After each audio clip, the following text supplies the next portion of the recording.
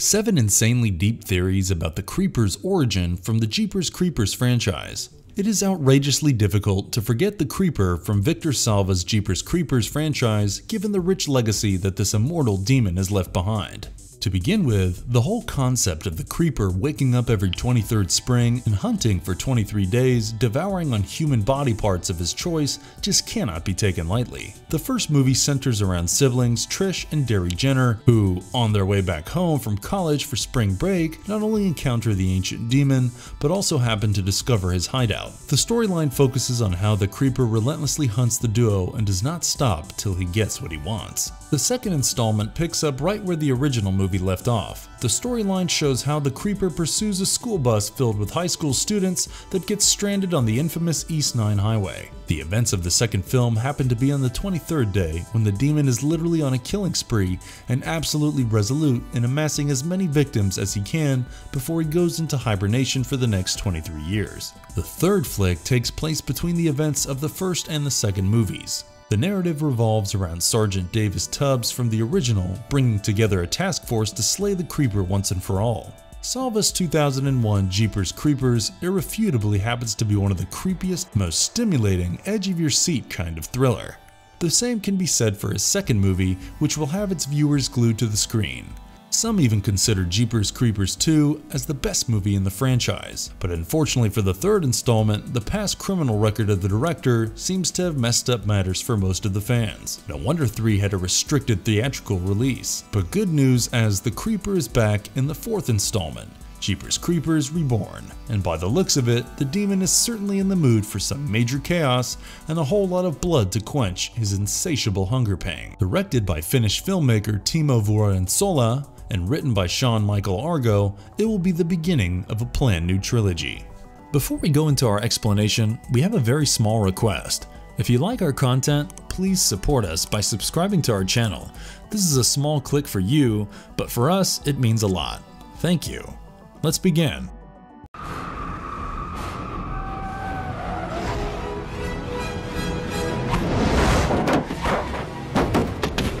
Who is the Creeper? Say hi to this ancient monster who has been around since medieval times, killing his chosen ones. The Creeper not only loves to drive his personalized truck, but also occasionally likes to listen to circumstantially relevant music. The weapons possessed by him are truly one of the high points of the film series. He owns a dagger, a handmade shuriken, and a medieval axe. His throwing stars are mostly made out of human flesh and bones.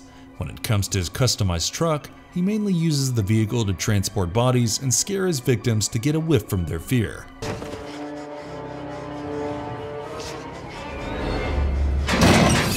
The truck is specially designed, the body and tires are bulletproof, the engine is extremely amplified to travel at high speeds, and it seemingly operates as per its master's commands. Also, you cannot neglect the personalized license plate that reads, "Be eating you." In simple words, be eating you. When you look at this fiend from a distance, there is a high possibility that you may consider him as somewhat human. Well, he does don a classic black duster coat with ragged trousers and a cowboy hat, but the moment he comes into view, you will know that you are terribly wrong. He is sort of bald, minus the patch of thick white hair around the back of his head. His skin is dark green and scaly, and he has needle-sharp teeth along with a pair of bird-like talons. He also possesses a third nostril that is up on his nose, allowing him to smell fear as well as desired body parts. You cannot miss out those colossal bat-like wings underneath his coat and the clawed hood structure behind his head, which he usually flashes when he either wants to frighten his prey or feel restless. His special ability for being able to regenerate simply any part of his body by devouring a similar part from his victim has made him last since times unknown. This particular skill has mostly worked as a healing factor along with his high level of durability. He also boasts superhuman strength and speed, something that not only makes him upturn vehicles, but also rip open their frames and tear apart human beings with his bare hands. When it comes to his personality, the Creeper exhibits a somewhat puzzling one. You cannot deny how much he loves to play around with his targets before killing them. However, when he is approaching his 23rd day, he is, in plain and simple words, brutal. The Creeper will viciously pursue his victims and pick from them what he wants. Although incapable of talking, the creeper is shown to comprehend human emotions such as amusement, anger, fear, pain, and even sympathy to an extent. He is also quite sly when it comes to him choosing his prey. If you pay heed to the second movie, you will see how he tactically takes out the adults on the bus first and then hunts the rest after carefully observing each one of them. Having said all of that, the creeper's actual origin still remains a big mystery. No one really knows who he is and where he came from, but some digging has led us to some strong theories revolving around it. So in today's video, we're going to talk about 7 of these insanely deep theories about the creeper's origin from the Jeepers Creepers franchise. Are you ready? Swallow your fear. Don't give it to him. Comic-based theory on who is the creeper. It is true that a deleted scene from the second movie did give us a small insight about the demon's past, stating that the creeper has been around since the medieval ages. But according to the Jeepers Creepers comic book series released in the year 2018 by Dynamite Entertainment, the creeper is shown in a new environment, terrifying new characters. The story follows Devin, a grad student working on his thesis about Aztec mythology. His research on the subject makes him travel to Mexico, and he ends up creating a mysterious link between the creeper and himself. Devin experiences inexplicable dream sequences throughout the story. As he goes back in time, Devin encounters the immortal monster that has been terrorizing humanity for a very long time now. Well, thanks to the comic book, we get an understanding of the fact that the creeper was not only part of many primeval cultures, but also played the role of God to some. There's a particular part in the comic where a picture of a man scared to death is shown with the shadow of the creeper looming over him. The man is shown standing in front of a tree that has the word Croatoan engraved on it. Although it is never really brought up in the story, it can be connected to a real-life event in which a group of British settlers disappeared from Roanoke Island in the year 1590. There was simply no trace of what actually happened to the colonists. The only cues left behind were the letters CRO and the word Croatoan. While it is believed that those settlers moved to a new area to evade elements like bad weather, deteriorating crops, famine, and even hostile local tribes, in the comic it is quite likely that the colonists left the island because of a bigger threat, something on the lines of a demon or creature that could just not be stopped.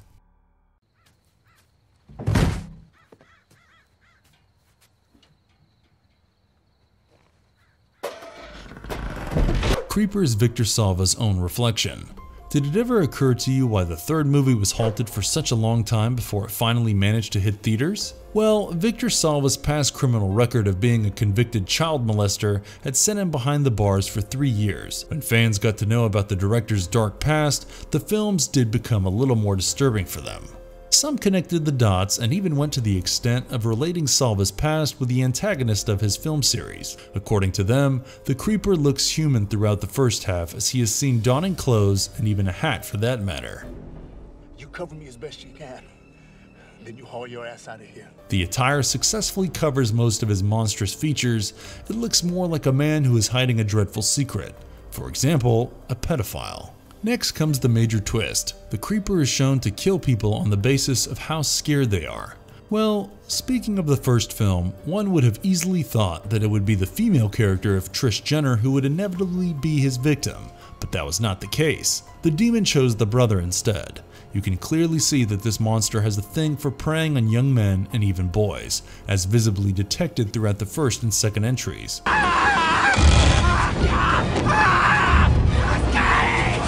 The second one in particular will make you connect the dots even more, as within the first 10 minutes you get to witness him abducting a farmer's young son.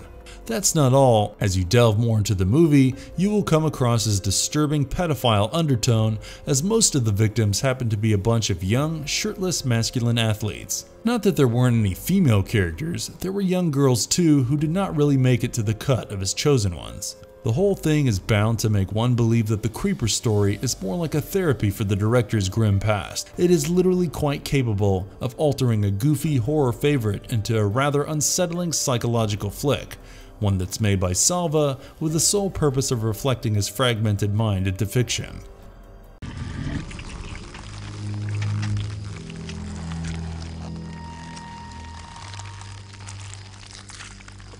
Creeper got infected with an alien parasite theory.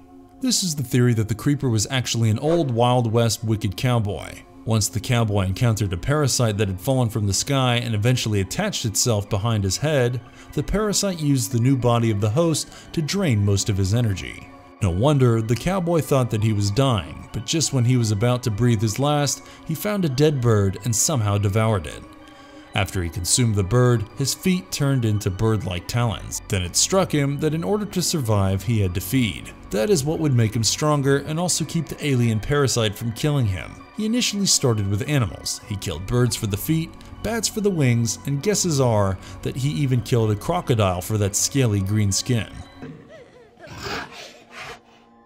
Although he was feeding on them, he did comprehend that it was not adequate. That's when he started devouring humans. Also, the principal reason for his hibernation is because while sleeping, he consumes very less energy, which means the parasite would take a much longer time to kill him. So maybe the creeper does not actually fancy slaughtering people, but he also knows that it is probably the only thing that keeps him alive. That's why he picks up the scent of the fear of his victims and feeds on the weaker ones.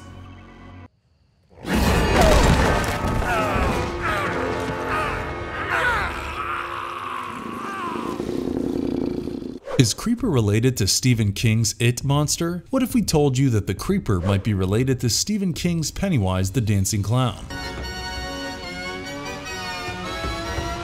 After all, it would not be wrong to say that both these monsters share quite a lot of likenesses. This is exactly what drove several fans to theorize that the Creeper could very well be another form of Pennywise. Speaking of the It monster, Pennywise wakes up every 27 years for a span of 10 months to feed on the Derry people, and it explicitly targets children simply because their fear makes them taste better. This clown has made an appearance in every single foremost incident in the Derry history by triggering attacks of crime, slaughter, and chaos. In simple words, it literally blooms when it gets to torment others, something very similar to the Creeper. The latter, as we all know, wakes up every 23 years and feeds on human flesh for 23 days. The demon does not really have a particular target group like Pennywise does, but it literally torments its chosen ones before killing. The Creeper simply relishes the thrill of the chase, the same way the clown loves producing fear in his prey. Both monsters tend to wake up after their long naps and then go for their ritualistic hunting spree for a certain period of time. But here's where the twist comes. If you remember the conclusion of King's original novel, the losers had stated that Pennywise was pregnant, so if the clown was actually pregnant and had survived the final fight against the group, then there is a scope that its offspring traveled across the US to cause nuisance in other parts of the country. It is true that Pennywise is supposedly seen in various scenes throughout King's multiverse, which hints that there are different versions of him almost everywhere. So it would not be totally wrong to say that the Creeper can actually be the child of Pennywise the Dancing Clown. At least, that is what this theory states.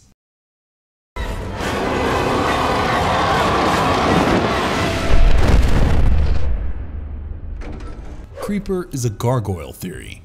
Before the third installment hit the screens as Jeepers Creepers 3, the film was initially titled Jeepers Creepers 3 Cathedral.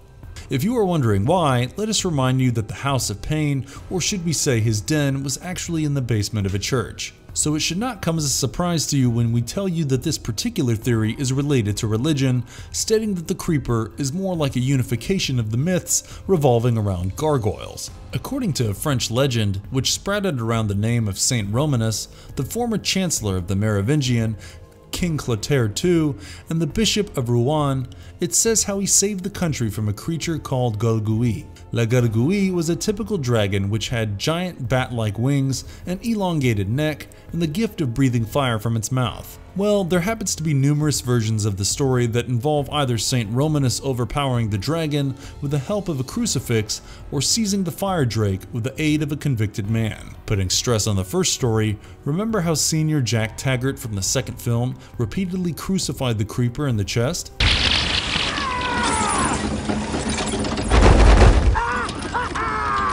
In every story, the dragon is led back to Rouen and set on fire, but no matter what, its head and neck just would not burn. The head was then put up on the walls of the newly built church to keep malevolent spirits at bay.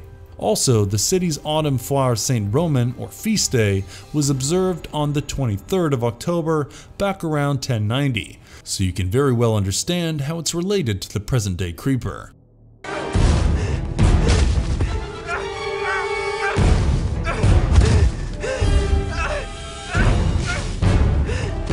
creeper could be a Wendigo variant.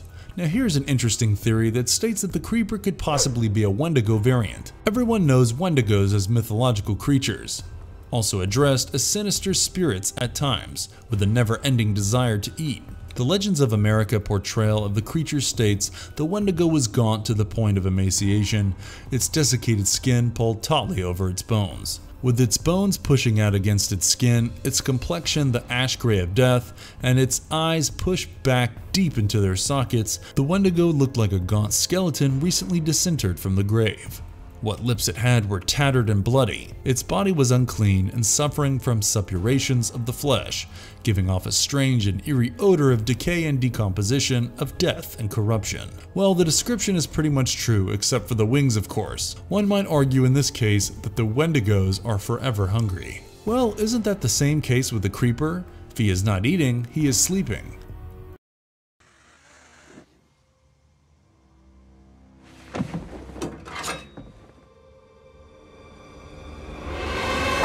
Creeper is based on a real-life killer. Did you know that the creeper from the Jeepers Creepers movie is in reality inspired by a real-life killer? Yep, he's based on Michigan resident Dennis Depew, who, after killing his wife, went to the extent of disposing of her body behind a deserted schoolhouse. Now, think of the scene from the first movie that shows the creeper dumping his victims behind an abandoned old church. The flick went to the extent of taking even more inspiration from the actual events. There were 2 eyewitnesses who actually saw Depew dumping his wife's body, and much like the events of the film, the duo was literally followed by Depew via his van for several miles before finally stopping. Now think of the scene where the creeper chases siblings Trish and Darry with his truck. Sounds ditto, right?